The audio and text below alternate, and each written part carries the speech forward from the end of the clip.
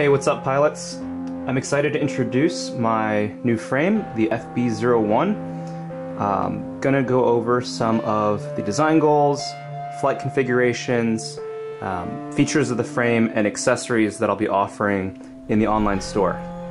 I originally started developing this frame in January of 2017, and my goal was really to just design a frame that I wanted to fly. I was getting tired of rebuilding frames that would break from practice and training, competing, so I wanted something that was durable, would withstand impacts, and would be something that I could just rely on for practice, competition, any sort of flying at a parking garage, a field, or crashing into asphalt.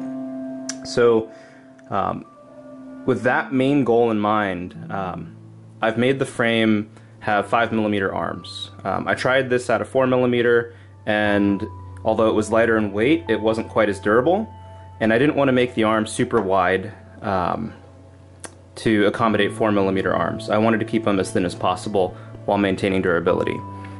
The second design goal I had was to protect all of the electronics.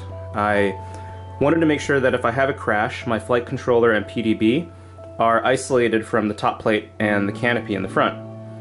One of the things I really didn't like about some of the other frames I've flown is a crash and my top plate and standoffs would shear flight controller and electronics on the inside.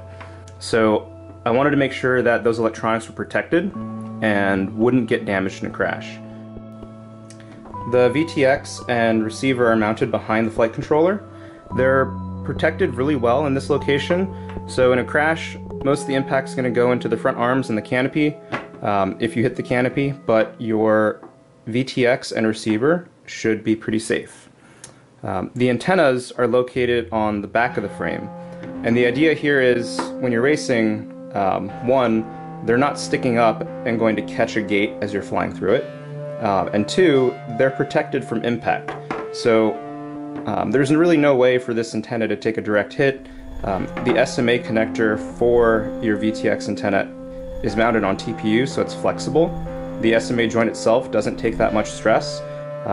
In flying this style of mount, I haven't broken a single SMA connector. I have broken some antennas like pagodas and more fragile antennas, but it happens very rarely. So I like this configuration for racing when you're going to be doing a lot of crashing. I wanted to design a frame that was balanced and minimalized rotational inertia.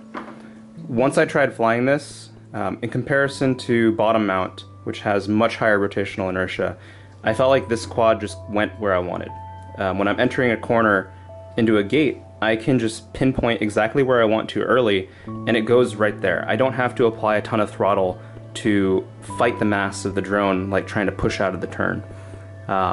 So a lot of pilots who have tried this kind of frame, lowrider, 15mm stack, they've fallen in love with it, and they've realized that there is a significant difference in handling and performance.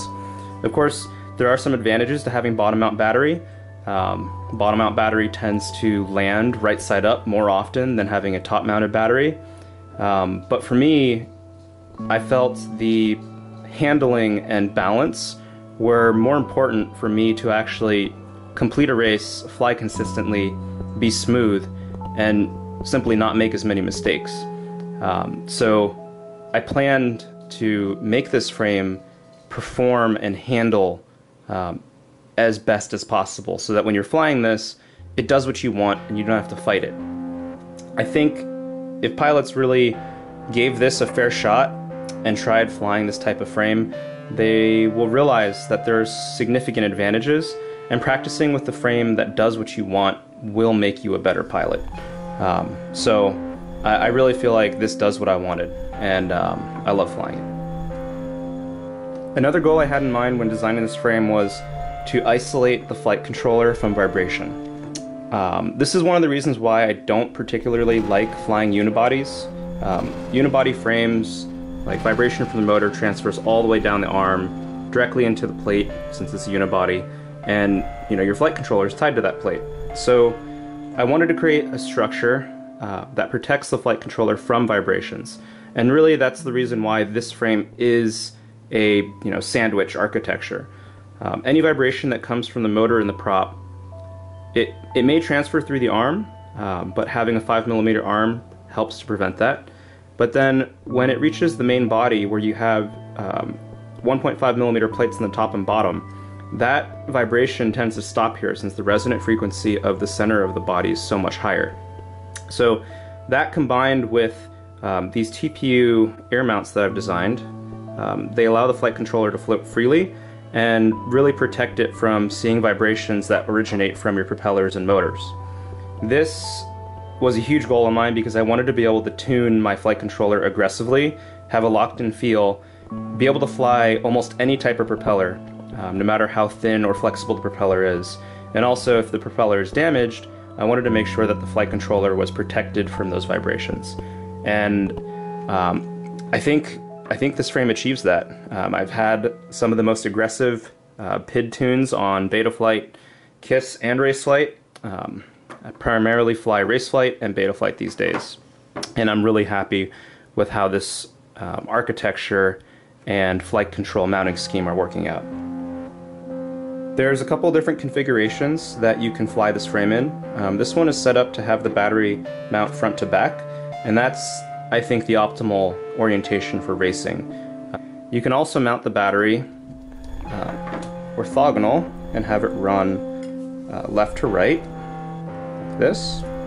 And all you do is take the Velcro strap off the top plate and put it through some different slots. This allows you to fit a GoPro on top of the canopy with a Velcro strap. And this is really nice because this is primarily a racing frame, but if you want to record some high definition footage of a race you're at, say like at the end of the day when everybody's hanging out and just doing free fly, you can strap a GoPro onto your canopy, and with the TPU interface, TPU here covering the GoPro and TPU on your camera canopy, there's a pretty high amount of friction, and this can't really slide off once the strap is held down.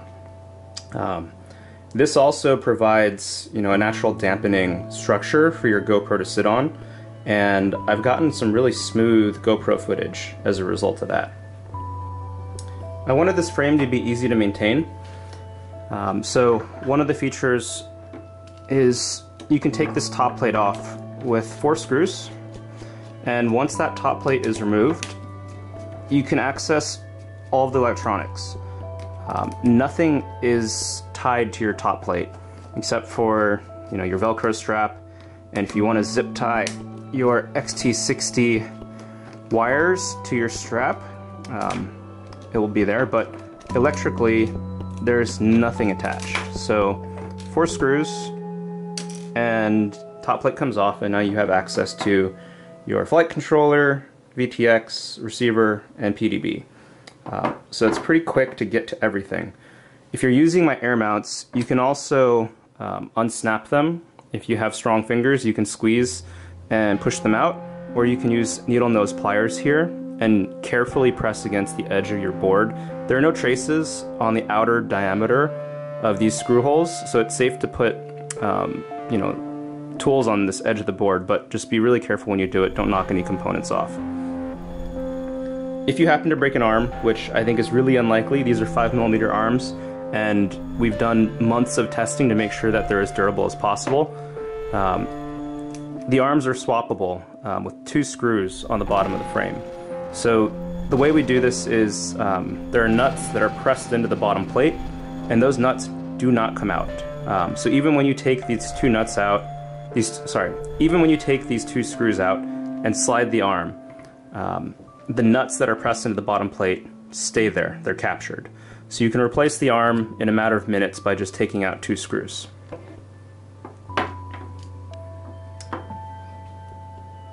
I also wanted this frame to be versatile, good for almost any pilot to use.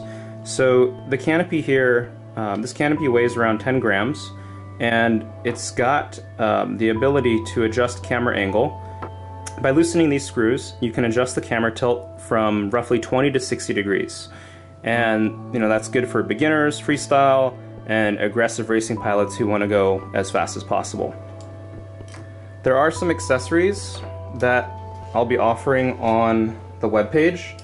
The first accessory is the GoPro case that you saw on this other frame.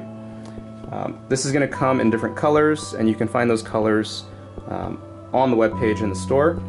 And basically, this is a case that you just slide your GoPro into, and once it's in there, there's really no reason to take it out. You can get to all the connectors, the SD card, and the buttons on top without ever taking this out of the case.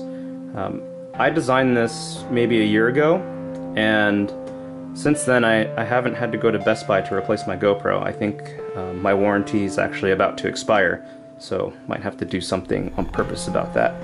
But anyway, please look for these cases in the store. I think they're great, and they fit well, like right on top of the frame with the Velcro strap.